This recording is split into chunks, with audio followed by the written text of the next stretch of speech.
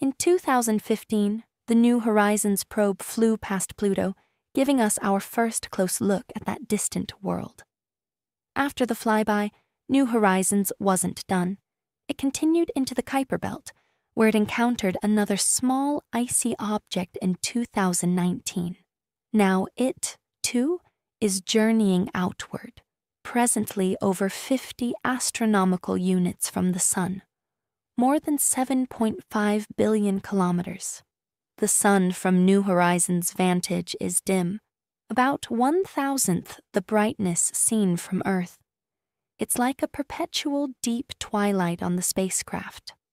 New Horizons is on course to leave the solar system in the coming decades, joining voyagers and pioneers in interstellar space. It carries some sentimental items, a small amount of Clyde Tombaugh, Pluto's discoverer, ashes, a Pluto Charon postage stamp, and a message on its computer. Someday, long after it stops transmitting, New Horizons will quietly pass through the heliopause into the starry galaxy beyond.